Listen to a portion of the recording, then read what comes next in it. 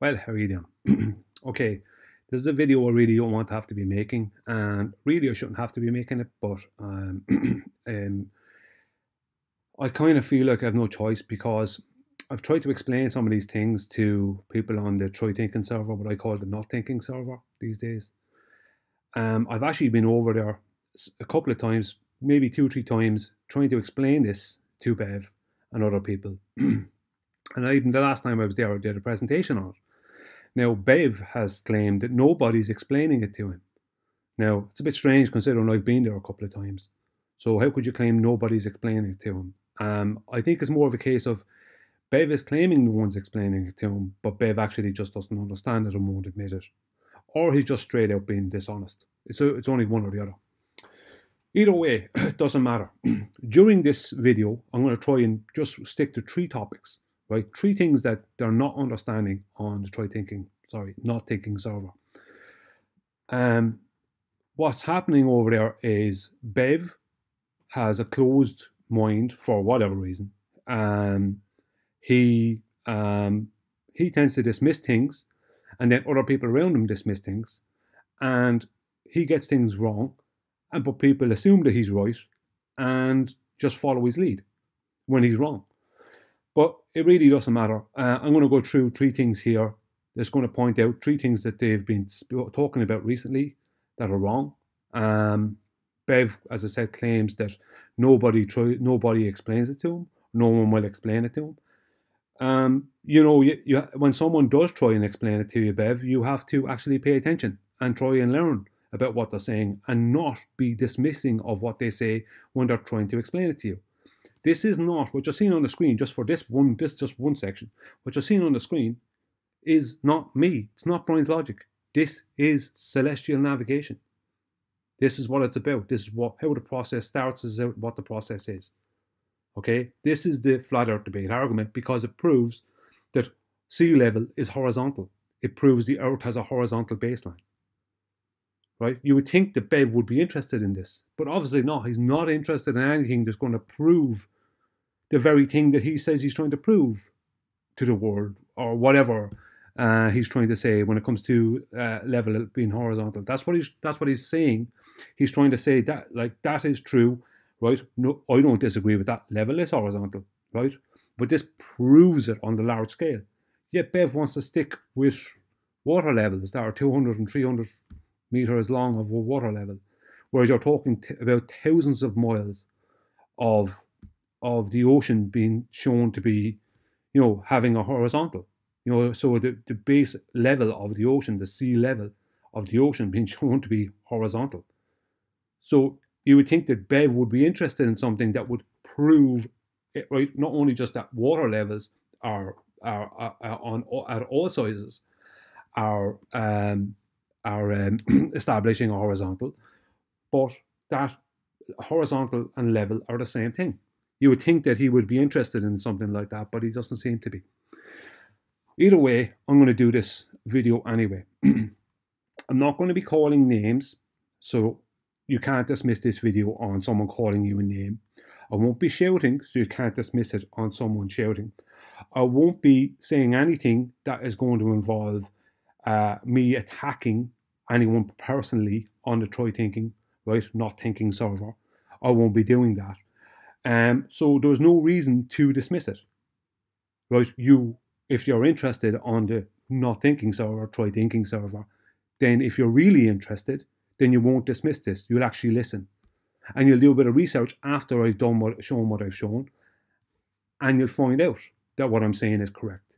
If you don't do the research and you just dismiss it based off of your attitude towards me or your personal feelings towards me or whatever, then that's not on me. Okay? Nothing to do with me. Okay. So this is section one, right? I'll keep it simple, right?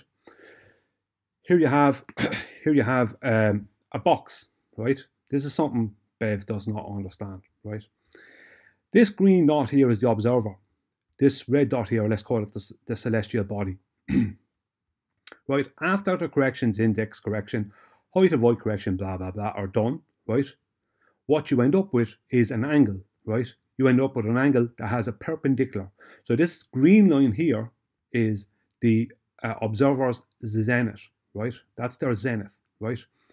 The blue line, right, is horizontal sea level, right, making a perpendicular with their zenith. The purple line is their angle to the celestial body. Now, the angle is 38.65, right?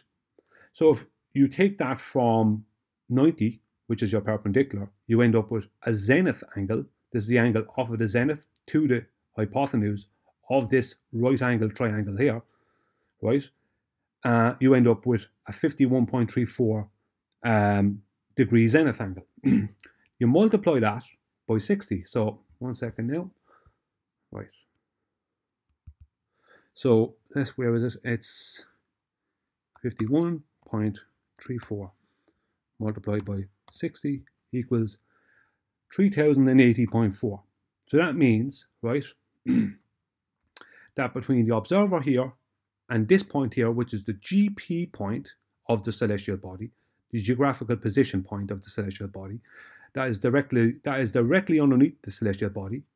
There is just over 3080.4 nautical miles of horizontal distance between the observer and that GP point. Okay, at that particular time, right? That is at that particular time from that person's from wherever that person is located. This angle to the celestial body, right? When subtracted from 90, right, to get their zenith angle, and the zenith angle is then multiplied by 60 to give them their horizontal adjacent length, right?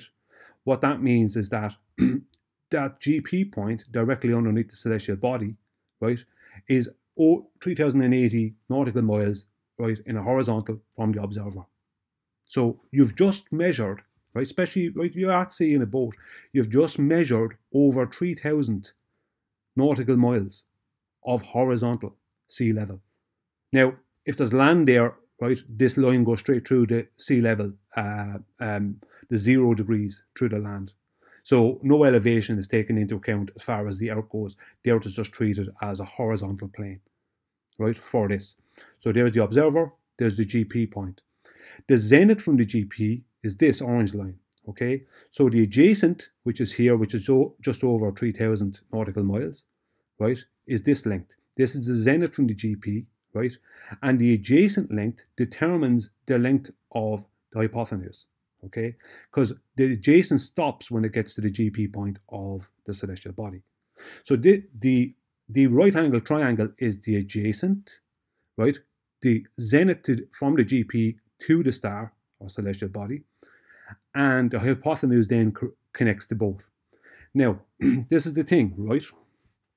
We don't know what height this is. It doesn't matter what height this is. It's because you're using the horizon and sea level, right, to create your 90, you're using the horizon and sea level to create your 90 degrees, right? The height of this celestial body makes no difference to this process. It doesn't matter if it's 10 miles up in the air or 1,000,000 miles up in the air. Nobody cares. It doesn't matter. Nobody needs to know the height of that celestial body. All you need to do is get the angle to it and do your height of void corrections to get your horizontal, to get your correct 90 degrees, and then you can subtract your elevation angle from the 90 to give you your zenith angle, to multiply that then to give you your distance between the observer and the GP point. That's what you do. Now, step 2 of this is this serrated red line. This is the zenith from the observer. This is the zenith from the GP point. As you will see, they're both parallel, right? Both verticals are parallel, right? So you have two parallel zeniths. And this here, across here, right, is measured in degrees. So this would be 51.34 degrees. That would be your co-altitude distance, right? It's measured along this horizontal here. Because in celestial navigation, the sky is treated as a horizontal plane that's parallel to the earth as a horizontal plane. So two horizontal planes, that's how it's done. This angle here doesn't matter what height this is at, nobody cares. That has nothing to do, nobody claims a height to the celestial bodies, No one in celestial navigation claims a height. You don't need to claim a height. Nobody knows what height they are. They're a mystery. Nobody knows, right? So that creates a box. So you have the observer zenith, you have the zenith from the GP point, you have the adjacent between the observer and the GP point, then you have the co-altitude distance, which is another horizontal between the observer zenith and the zenith from the GP to the star. So this is your this distance along here, this angular distance along here of 51.34 degrees becomes 3080.4 nautical miles, because there's 3080.4 minutes of degree within that, and each minute of degree becomes a nautical mile, blah blah blah, right? So that gives you a horizontal adjacent length, right? And your horizontal adjacent length, right, along with your opposite, which is your zenith from the GP, then is connected by your hypotenuse. The length of the hypotenuse doesn't matter. None of that matters. The length of the opposite, the length of the hypotenuse doesn't matter. All that matters is this angle and this angle, right, that you need to get this distance. And what are you going to do then? You're going to use this distance here between the observer and the GP point, right? And you're going to, right, use that as the radius for a circle. So if this was 3080.4, right, nautical miles, you're then going to go, right, you multiply that by 2, right, to give you a diameter of 6,160.8 nautical miles. Then you will multiply that again by 3.14, right, to get this, right, which is 19,344.912. That gives you, right, that means that is the circumference of the circle, a horizontal, right, presumed to be horizontal two-dimensional circle that you've just measured on basically the sea level of Earth. And as I said, you might measure true land masses, but you're measuring true at that 0 degrees. So there's no elevations. It's just treated as one flat baseline, right? So you've just measured 19,344.912 circumference of a horizontal two-dimensional circle. That's what you've just done. Then you do that whole process 2 more times, and where those 3 circles intersect, that will be, right, your location. But all that other stuff doesn't matter, right? What matters, right? It doesn't matter about whether you are using the almanac or whatever, right? What matters is that you're able to measure these horizontal massive and these massive circular distances, right, using 0 degrees elevation, right? That's what you do. Now, never mind the ballers and any other nonsense they want to come in with. That was all added into celestial navigation in the 1800s. Before a certain point in the 1800s, there was no globe involved in celestial navigation, right? Everything was horizontal. So people should do their history, do some history on that. So never mind what they say about the Nautical Almanac. The Nautical Almanac is just an almanac of the stars. It doesn't claim a shape to anything. The ballers like to claim it claims a shape to something. It has nothing to do with any of that. It's purely data on what star will be at what time, or what celestial body the sun or the moon will be at what time, at what geographical position, what coordinates on the Earth that celestial body is sitting at that exact time. That's what sitting over, I should say, at that exact time. That's what it is, right? You don't need to concern yourself with the internal angles of this right-angled triangle. You don't need to concern yourself with the lengths of the sides, only the length of the adjacent. That's the only thing you need to concern yourself with. Because it's only the co-altitude distance that gives you your adjacent, right, or what's known as your zenith distance along there. So your co-altitude distance, which is measured in degrees, gives you your zenith distance, which is measured in nautical miles. So co-altitude across the sky in a horizontal gives you a co-altitude distance in a horizontal along the Earth. That's what the process is. The only thing that matters is this, right? Without this, none of it works. They need a horizontal baseline, and this is how they do it. What the celestial bodies are, where they are, doesn't matter. Nobody actually knows. Now, let me throw something else at you that's going to completely warp your minds that you won't believe, but this is a fact. See this exact angle, right? If right, there's an airplane flying above this observer, right? And that airplane is 6 miles up in the sky above this observer. And that airplane is not using a nautical a marine sextant, because obviously they're not going to use the horizon, although they can use it, but they have their own bubble sextant, which creates a horizontal, right, with the bubble, right? The bubble level creates a horizontal bubble sextants, right? Proving that horizontal and level are the same thing once again, right? Because the horizontal they're going to be creating is going to be of a massive distance. If that person's in an airplane 6 miles above this person is in a boat, right? And they take an angle at that exact same time to the exact same celestial body, right? Once they're at the exact zenith of this observer, right, their angle to the celestial body will also be 38.65. The angle doesn't change with altitude. So if both a mariner and a pilot takes an angle to the same celestial body at the same exact time, and they're both at each other in line with each other's zeniths, right, or nadirs, right, then their angle will be exactly the same. Both of them will get 38.65. There is something that you won't be able to work out in your heads with geometry, because it's the celestial bodies we're dealing with. They are magical. I'm not going to lie. There is something magical about them. There is things that they do that make no logical geometric sense, but they do them. That's that. I can't tell you what they are. I only know that they work. It works. So to give an example of this, a boat that's at the equator, right, that measures an angle to Polaris, will see Polaris at 0 degrees almost, just at their horizon, right? So the person at the equator in the boat measures an angle to Polaris, and they see Polaris at the horizon, right? A person flying in an airplane over the equator using a bubble sextant who takes an angle to Polaris will also get 0 degrees. Now, they're both over the equator. They're both at the equator, but the person in the plane is 6 miles above the person in the boat. So at any time that a person in an airplane with a bubble sextant measures an angle to Polaris, at any time, they will get 0 degrees. It's exactly the same for the person in the boat. They will get 0 degrees.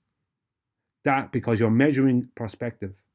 Now, why both of them can get the same angle, no matter where they are, the same angle to the same celestial body, as long as they're both over the same GP point, the same position on Earth, right, at the same time, right? Why they can both get the exact same angle, yet one of them is 6 miles above the other, I do not know. Nobody knows how that happens. Nobody knows. But that is what happens. Now, you can't make geometric sense out of that, because that is something beyond earthly geometry. All we know is that happens. That's all we know. That is a fact of celestial navigation. That's going to blow your minds and you won't believe it. But I implore you to investigate it. It is true. Now, that's all I'm going to say about that. Now I'm going to go on to the Black Swan. This was shown on Bev's Try Thinking show on YouTube. This is something that is not understood. Let's get a quick sip of water. 1 second. This is the modus tollens, right, from Quantum Eraser. Now, it's an FP then Q, right, modus tollens. So, if the Earth is a sphere with a radius of 3959 miles, then the horizon distance measurements must be no more than 1.225 times the square root of the observer's height in feet, Q. So if P, then Q, right? Not Q, the horizon distance is greater than 9.41 miles, therefore not P, right? Now, I don't know what that 9.41 miles is about, right? But the point is that it says then at the end, Earth is not a sphere. Now, what people over on the Try Thinking server were jumping on, even though they were given the answer to this earlier yesterday, they were jumping on this last night from when I make this video. Right, so from whenever this date of this video comes out, go back 2 days and you will get to Nathan's, them people on front of Try Thinking server being on Nathan's, and you will get their show that night. They were corrected on this. I corrected them. They were corrected on this throughout the show. Right, they didn't really seem to understand it. Right, what they're stating is that if P, the Earth is a globe with a radius of 3959 miles, then Q, the horizon can be no more than 1.225 times the square root of the observer's height in feet. Right, not Q, right, the horizon distance is greater than whatever the observer. So let's say if it's a 1 foot observer height, then the horizon is shown to be greater than 1.23 miles, whatever, right? Excuse me. And so not P. The Earth is not a sphere, right? But they're jumping on the fact that the 3959 is put in after that. They think there's something stupid going on with Quantum Eraser, that he can't understand Modus Tollens, and they think that he's just being deceptive. No, if you understood the 3959, you would understand that that is the only number, that is the only thing that needs to be debunked, right? Him not writing it in here doesn't matter, because in the original Black Swan, right, if you go back a couple of years, and his first couple of presentations, he always had the 3959 in, right? But it doesn't need to be in there. It doesn't change anything, and I'll explain why. If you understand where the radius came from, then you will know that the 3959 doesn't have to be in here. Right, 1 second now. Okay, so 21,000, all right, sorry, let me see. What way will I do this? I will probably do it in miles. Let me see. No, I won't, sorry. 20,600, right? That's, right, divided by 2, right? 10,800 nautical miles. That's the length of one longitude line, right? So every longitude line has a distance along it of 10,800 nautical miles, right? Now, if you pay attention to the ballers when they speak about great circle routes, right? What they're talking about are mainly longitudinal distances. Every longitude line is half of a great circle route, right?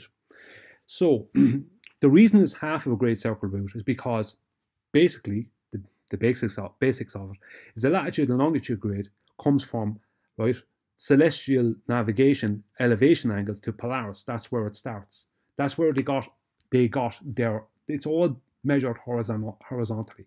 The whole thing is measured in a horizontal fashion along a horizontal plane, with presumed to be a horizontal plane. That's where they get the latitude positions and the length of the longitude lines, right? That's where it all comes from, right? But let's just work in globe world for a second. What they did is they took one longitude line like this, right? And they took the corresponding one, right, which would give them so if we multiply this, right, multiply by 2, right, that would give them 21,600, right? So that means they have a 21,000, right? They take 2 and they bend them around to touch, right? So they're bending them around so they meet. So both ends at the north and south of their globe meet, right? So they have a 21,600 nautical mile, right, circle. Every circle has 21,600 minutes of degree in it. Every single circle ever. And what did they do, right? They divide this by 3.14, right? Which gives them that. And then they divide that, right, which would be their diameter then, by 2, which gives them that. Now, right, that's 3,400, right, and let's just say almost 40, right? 3440, it's just almost 3,440. That's a 3,440 nautical mile radius, right? Now, there's no such thing as that with as far as a sphere goes, right? That's not how nautical miles work. But besides that, this is their radius, right? So what did they do? There's a conversion, right? So let's here we go for length. So nautical miles to miles convert 3958.094915. That's the globe Earth's radius. That's where it came from, the back engineering of flat Earth elevation angles to Polaris, right? It can't be any bigger and it can't be any smaller than that. It can't be a mile or two bigger or a mile or two smaller. And the reason is that because all the observations that are taken to the sky, all the astronomical observations of Polaris and all the other celestial bodies, right, including the sun, everything they're taking observations and angles to, right? Because they need to use a flat plane to do all that stuff, right? To back engineer it into a globe, right? What happens is this: they can't end up with a radius, right? A fraudulent radius, never measured. There's just a value of 3,958.09, and they round it off at 3,959. That's what they do. So 3959, right, is actually 3958 point whatever, right, 0.09, blah, blah, blah. That's what it actually is, right? So That's why you don't need to add in 3959 down here, because our globe can't have a radius even slightly bigger or slightly smaller, not even by a mile or two. It has to be exactly what it is. Their whole claim about an oblate spheroid has nothing to do with their geometry. The oblate spheroid is a claim that's based on their rotation and centrifugal force causing their equator to bulge out. But that's complete and utter nonsense, because they'll also claim that the equator on their globe as 21,600 is exactly 21,600 nautical miles in circumference. That's what they'll claim, right? And they also, which would mean that it's exactly the same as two longitude lines going north to south on their globe. They can't have a radius bigger than 3959. They can't have one smaller than 3959. It has to be exactly 3959. So anything that's debunking 3959, which would be anything that's no more than 1.225 the square root of the observer's height in feet, anything that's debunking that is debunking the whole claim of the Earth being a sphere. So when people on the Try Thinking server were jumping on this, they didn't understand this. Even though this was, I attempted, I don't think I was the only person to try to explain this to them when they were on Nathan's. They didn't want to know. There's no need to put 3959 in down here, because once you debunked 3959, right, that is debunked by this. That's the end of that. There is no globe after that. That's the whole point of the Black Swan. Now, as I said, the original Black Swan arguments had 3959 in down here. It didn't just have Earth is not a sphere. But you don't need to have it in because it's debunked, right? Because that is their radius. They can't change. So once you debunk that, it's over. The whole lot is debunked. You don't need to add in 3959 down here. It is not necessary to do so. If you understood where their radius came from and what it is, and how it was back engineered from flat Earth, celestial navigation, elevation angles to Polaris, right, if you understood where the radius came from, where the back engineering came from, I've even made videos, there's a 40-minute video on my channel about it. If you understood that, then you wouldn't be jumping on Quantum Eraser saying he doesn't understand modus tollens, because that's just crazy. I don't know how many people in this whole arena would have even known about modus tollens and modus ponens if it wasn't for QE. So you have that wrong as well. So not only do you have it wrong concerning celestial navigation, you think we're crazy to say what we say when it's just us relaying information from celestial navigation. But no, you'd rather listen to the ballers and listen to nonsense they tell you about celestial navigation and about them having an expanding radius. That's a load of nonsense. There's no you can't have an expanding, a variable radius. You can't have that. A radius is a set thing. It's a measurement. They don't have any radius. They have a value. And that's why they mathematically change it around with 7/6r and greater than 7/6r, which is just extensions of the radius, an extension in the size of their globe as they need it. Right? It's not really it's not refraction. It's just a calculation that they change around as they need to. They never ever adhere to a 3959 radius. They don't do that. They always have a 4,618 radius, because they always say there's always at least 7/6r present, at least. Which brings us back to the Black Swan, which means that they're claiming that their horizon is refracted, which means it's not geometric, it's not matching 3959. No one can measure 3959. It's complete and utter nonsense. It means Earth is not a sphere. You don't need to put in 3959 after that. No need for that when you understand it. Now, if you don't understand it after this, I don't know what to do. Right? You're wrong on both counts. Celestial navigation and this, you're wrong. It's time to show some humility. That's what it's time for. Try Thinking server. Some humility.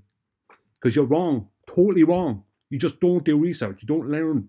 You just think other people are crazy, or other people do stupid things or saying things for nothing. That's not the case. You're getting your stuff wrong and you're misrepresenting us. And that's what's bothering us. And that's why I'm making this stupid video. You should know that. You should know this. But no, you're all experts in everything. Instead of learning this is such a simple thing. It's just learning it. But no, out of a hatred for Nathan, Flat Earth Debates and QE and whatever else, you decide to not want to know about any of this stuff. And then you go and get it wrong when you're talking about it publicly. You're wrong. That's the end of that. You're just wrong. Now, third and final section. This, right? Is the Earth flat? Question mark. What is flat? Question mark. Flat is not a shape. Flat is a description, an aspect. In geometry, a flat does not exist. Only the use of the word exists as a way of describing. So to say the earth is flat is not a geometric claim. Now, I will explain this because I have no doubt that they're all going to be shouting, oh, it's a two, you're claiming two dimensions, blah, blah, blah. Yeah, as if I wouldn't know what flat is. If I take a piece of paper, now I made this analogy about a table ages ago, and I've heard Brenda use it on BEVs, right? Let's say I take a piece of paper, right, and I describe it to someone as flat. That piece of paper is flat, right? People go, okay, it is flat, right? But if you put that underneath a microscope, you will see undulations. It won't be flat underneath a microscope. It will have undulations. And Bev's answer to that is, yeah, because everything's three-dimensional. Grand. But flat, right, is not a real thing. It's a description, an aspect. If you were to talk about a triangle, right, you could say a triangle is flat. A circle is flat. A square is flat. But a flat is not a shape. So when I say the earth is flat, right, if I claim the earth is a globe, right, or a sphere, I'm claiming it is a solid geometric shape, right? That's what a sphere is in geometry. It's called a solid shape, right? So if I claim the earth is a sphere, I'm claiming it's a shape. If I claim it's a circle, it's a shape. If I'm claiming it's a triangle or a square, it's a shape. But if I just say the earth is flat, or the earth has a horizontal baseline, whatever, then I'm not making, especially if I say it's flat, I'm not making a geometric claim. I'm actually claiming that it is without shape. Because flat, there is no shape of flat. It doesn't exist. The shape of flat does not exist. So I can't be claiming a shape or anything else to the earth if I'm claiming it's flat. The same way as if I describe the earth as flat, then that's a description of the earth.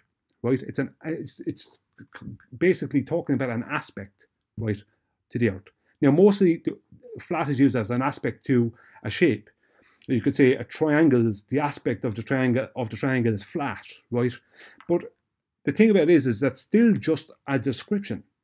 So if I take a piece of paper and I say to someone that's flat, most people are not going to disagree with that, right? Because it's just a description. But if I put it on a microscope, obviously, it's not going to be flat. There's going to be undulations. But the undulations are so small, they're at the microscopic level, that it doesn't matter. It's just a description of what I'm seeing, or a description of the whole of the piece of paper. Now, if we're talking about the earth, right? 1 second now. Right, go in here a sec. And just come out from this. I have something else there, right? Now, let's say if we're talking about the earth, right? Just come out a second, give it a time. Something here underneath, just have it zoomed out, right? Now, if we just use the latitude and longitude grid, now the latitude and longitude grid is a circle, but I don't know if that's where the world stops, right? I just know that grid is a circle with 90 degrees from the north geographic point to the equator and another 90 degrees out the south, right? So that's 180 degrees, right? Now, this is a representation of the whole area of the latitude and longitude grid. As I said, I'm not claiming the latitude I'm not claiming the earth as a circle. I'm just saying using just the area that's within the latitude and longitude grid, right? As you can see, there is 485,235,271, right? Square centimeters, whatever it is in here, right? 1 second now. It's going to show something here, right? So 5 2 3 5 2 3 5 2 7 1, right? Now, right, I'm going to divide that just to show. I'm going to divide that whole area. That's 485,235,271. I'm going to divide it by 5.4, right? Divided by 5.4 equals that, right? That's how many times, right? 5.4, right? We'll go into that. 89,858,383.5. That's 89,858,383.5 times 5.4 goes into that last, goes into 485, 200,235,271. What is 5.4? 5.4 is the highest point, is the top of Mount Everest. It's the highest point that we know of, right, in our world. So if we just use just the area, the surface area of the latitude and longitude grid, right, as it's naturally should be, which is as a flat grid, right, we just use just the surface area within that, and we then divide that by the elevation or the elevation of Mount Everest, which is 5.4 miles. That's its height, 5.4 miles, the highest point that we know of in the whole world, in the world we know of, right? That goes into that over almost 90 million times. And you want me to, Bev wants me and other people to stop referring and describing the earth as flat because there's mountains, hills and valleys. Those little tiny undulations you see when you look at the piece of paper under a microscope, we're living within those little undulations. Yeah, so when I look at the door and see a hill, yeah, that's a hill. But that hill is such a nothing.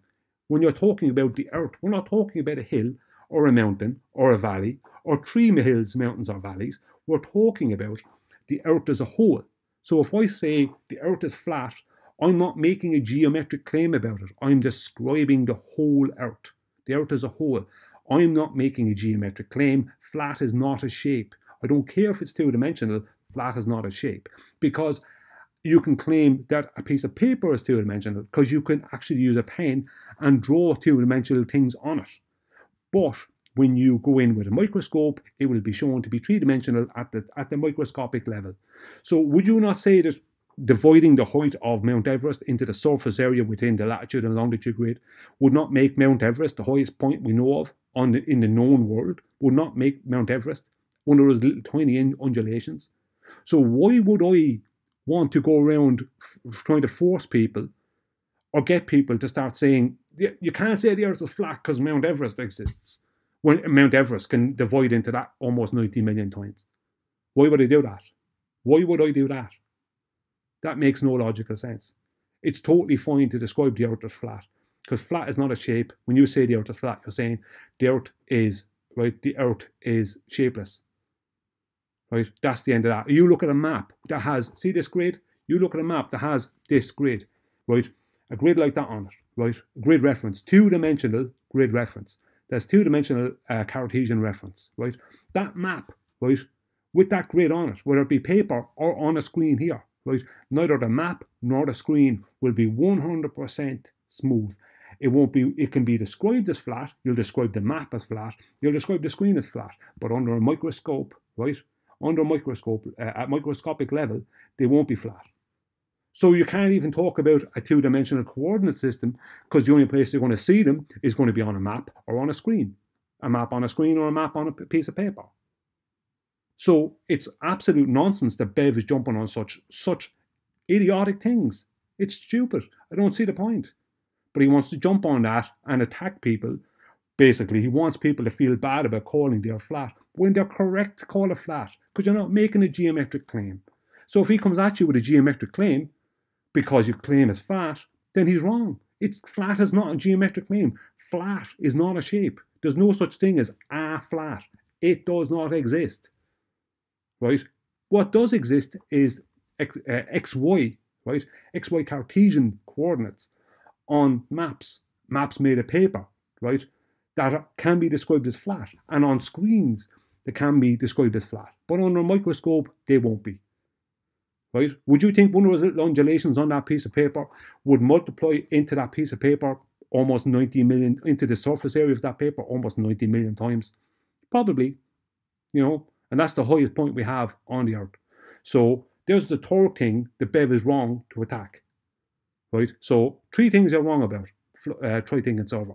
Number 1, the celestial navigation. You're wrong about that. You don't understand that. Right? You don't get this. Right? This celestial navigation. You have to do more research and stop trying to attack it and trying to say it doesn't work geometrically when they use it. Exactly what I showed is what they use. Right? The celestial bodies aren't geometric. We don't know what they are. They don't behave geometrically like we understand terrestrially. They don't do that. You don't solve for the internals of the right angle, but there is a right angle triangle for a right angle triangle, but there is a right angle triangle, right? There's still a right angle triangle involved. You're still making a right angle triangle, but you're not solving for the internals. Secondly, the black swan, the modus tollens, you're wrong about that. You don't understand why you don't need to put in 3959, because the radius can't be any more or less than 3959, because it's a back engineering of flat earth elevation angle measurements to Polaris. So that's the second thing you're wrong about. And you're wrong to attack people on this, because this proves it. What? Mount Everest, right? 5.4 miles high. Does that mean that, does that mean that we should pay attention to Mount Everest instead of paying attention to this monstrous area of land and sea, this monstrous terrain? Right? We should pay attention to a hill or a valley? No, we're speaking about it. It's no shape. It's flat. It doesn't have a shape. It's a massive plane. That's what it is. You can call it, you can say, oh, you're speaking about it in 2 dimensions. Yeah, right, because we're talking about it as a whole. We're talking about the piece of paper as a whole. We're not talking about when we're living between 2 undulations on that piece of paper. So that's another thing you're wrong about. You're wrong about all 3 of these things. Now, this video has gone on long enough. I shouldn't have to ever make another video on this, but I felt I needed to do this because it's such nonsense dealing with the try-thinking solver. As I call them, the not-thinking solver. Hopefully after this, right, some of them will actually do a bit more research instead of looking for me or other people to explain stuff to them that I've already tried to explain to them. Like, it's not as if we're hiding the knowledge or it's not real. It's straight from celestial navigation. So, you know, we're not hiding the things about the modus tollens. All you have to do is ask about that. You just say, why didn't you do that? All you do is ask. Someone will tell you. You don't have to come in. You don't have to be attacking us from your server or from your YouTube channel. That's not necessary. Just ask. We're not creative animals. We'll give you an answer. Simple. Thanks for watching.